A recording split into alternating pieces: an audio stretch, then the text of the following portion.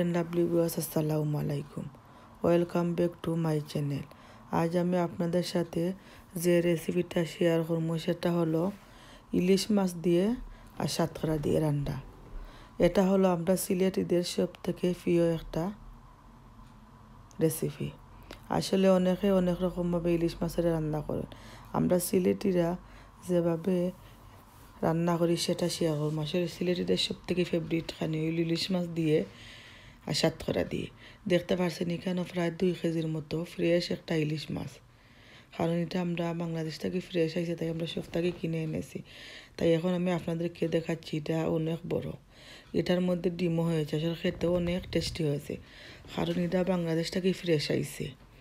তাই এটা দিয়ে আজ আমি ফ্রেশ সাতকরা দিয়ে রান্না করবো। এখানেও এইভাবে করে ইলিশ মাছটাকে কেটে নেওয়া হয়েছে আর সাতকরা আরেও ছোটো ছোটো টুকরো করে কেটে নেব। তাই এখানে দেখতে পাচ্ছেন প্রথমে একটা হান্ডির মাঝে তেল দিছি, তেলটা গরম হওয়ার পরে রসুন আর পেঁয়াজ কুচি দেব।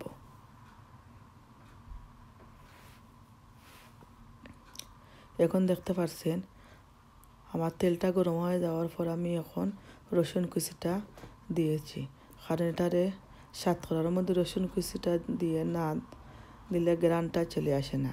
তাই প্রথমে রসুন কুচি দিয়ে একটা বাগার দিছি। রসুন কুচি ব্রাউন কালার হয়ে যাওয়ার পর এখন আমি পেঁয়াজ আর লবণ একসাথে নিয়েছি। আজ আমি এই ফ্রেশ সাতকরা ইলিশ মাছের রান্না করলাম বাটা পেঁয়াজ দিয়ে, কারণ আমি তো পেঁয়াজ কুচি দিয়ে রান্না করি, তাই আজ আমি এটা দিয়ে রান্না করব, কারণ অনেক টেস্টি হবে। তাই এখন আমি পেঁয়াজটাকে ভালোভাবে ব্রাউন কালার করে নেব, কারণ পেঁয়াজটা যত কষিয়ে নেব তরকারির স্বাদটা দ্বিগুণ। অনেকে আসলে অনেক রকমভাবে ইলিশ মাছ দিয়ে রান্না করেন, কিন্তু সিলেটিরা যারা যারা খাইছেন জানেন, তারা তো খাইছেন, আর যারা যারা জানেন না খাইছেন না তারা অবশ্যই একবার হলে খেয়ে দেখবেন, আসলে অনেক টেস্টি লাগে। অনেকে আছেন যে সাতকরা কিতা চিনেন না, অবশ্যই আপনারা একবার হলে সাতকরা দিয়ে ইলিশ মাছ দিয়ে রান্না করে খেয়ে আমাকে জানাবেন কেমন লাগে। আসলে খেতে কিন্তু অনেক টেস্টি।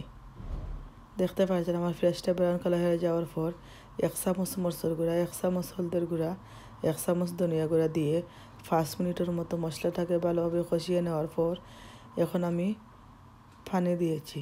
পানি দিয়ে আর 15 থেকে 20 মিনিট ভালোভাবে ঢাকনা দিয়ে ডেকে মশলাটাকে কষিয়ে নেব। আপনাদের কাছে অবশ্যই ভালো লাগলে আমার ভিডিওতে একটা লাইক করবেন, কমেন্ট করবেন, শেয়ার করবেন। এখন দেখতে পাচ্ছেন কিছুক্ষণ মশলাটাকে কষিয়ে নেওয়ার পর সাতকরা থেকে আমি এইভাবে ছোটো ছোটো টুকরো করে কেটে দিয়ে নিয়েছি, কারণ সাতকরাও সিদ্ধ হতে একটু সময় লাগবে। তাই আমি মনে করলাম যে সাতকরাটাও মশলাটা কষানো হয়ে যাবে ভালোভাবে, সাতকরাটাও সিদ্ধ হয়ে যাবে। তাই এখন দেখতে পাচ্ছেন মশলাটাকে আমি ভালোভাবে কষিয়ে নিচ্ছি, আর দেখছি সাতকরাটা সিদ্ধ হয়েছে নি, সাতকরা সামান্য কিছুক্ষণ সিদ্ধ হয়ে যাবে। তাই এখন দেখতে পাচ্ছেন আমার সাতকরাও সিদ্ধ হয়ে গেছে। আপনারা অবশ্যই যারা যারা ভিডিওটা দেখবেন ফুল ভিডিও দেখবেন আর একটা লাইক করবেন, কমেন্ট করে জানাবেন যে কেমন হয়েছে আমার আজকের এই রেসিপিটা। অনেকে ইলিশ মাছ দিয়ে অনেক রকম খেয়ে থাকেন, তাই আপনারা যারা যারা খাইছেন না তারা অবশ্যই একবার হলেও সাতকরা দিয়ে ইলিশ মাছটা খেয়ে দেখবেন। এখন আমি সবগুলো ইলিশ মাছ একসাথে দিয়েছি।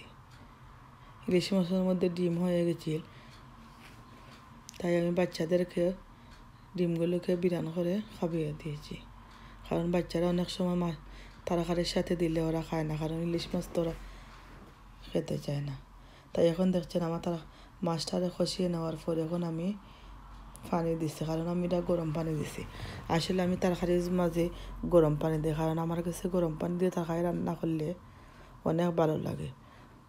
আমি মনে করি গরম পানি দিয়ে তরকারি রান্না করে তরকারি একটা দ্বিগুণ টেস্ট বার হয়। তাই আপনারা অবশ্যই যারা যারা গরম পানি দিয়ে তরকারি রান্না করে না তারা অবশ্যই একবার হলেও গরম পানি দিয়ে তরকারি রান্না করে খেয়ে দেখবেন। এখন আমি দেখতে পাচ্ছেন 4-5টা কাঁচামরিচে আধা কান করে কেটে দিয়েছি। এখন আমি ঢাকনা দিয়ে ঢেকে দেওয়ার পর দেখতে পাচ্ছেন আমার তরকারির মধ্যে বলকটা চলে এসেছে। আসলে অনেক টেস্টি হয়েছে তরকারিটা, তাই আমি আমার লাভলি ভিউয়ার্সদের সাথে শেয়ার করলাম, কারণ আমি দেখলাম যে অনেকে অনেক রকমভাবে ইলিশ মাছ রান্না করে খায়। তা আমি মনে করলাম যে আমাদের সিলেটিদের পছন্দ যে ইলিশ মাছ দিয়ে সাতকরা দিয়ে রান্না, সেটা শেয়ার করি। অবশ্যই আপনারা একবার হলে খেয়ে দেখবেন। দেখতে পাচ্ছেন আমার তরকারির মধ্যে বলকটা চলে এসেছে।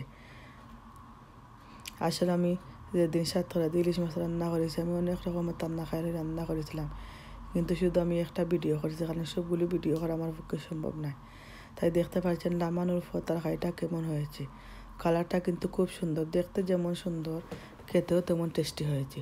অবশ্যই আপনারা আমাকে কমেন্ট করে জানাবেন আমার আজকের রেসিপিটা কেমন হয়েছে। ভালো লাগলে অবশ্যই like, comment, share and subscribe করবেন। আর যারা যারা আমার চ্যানেলে নতুন প্লিজ সাবস্ক্রাইব করবেন। আর যারা যারা করেছেন তাদের সবাইকে অসংখ্য ধন্যবাদ। এখানে দেখতে পাচ্ছেন আমি 5 কেজি গরুর মাংস রাঁধছি, রৌ মাছ দিয়ে শিম দিয়ে রান্না করেছি। সাথে থাকার জন্য ধন্যবাদ। আল্লাহ হাফিজ।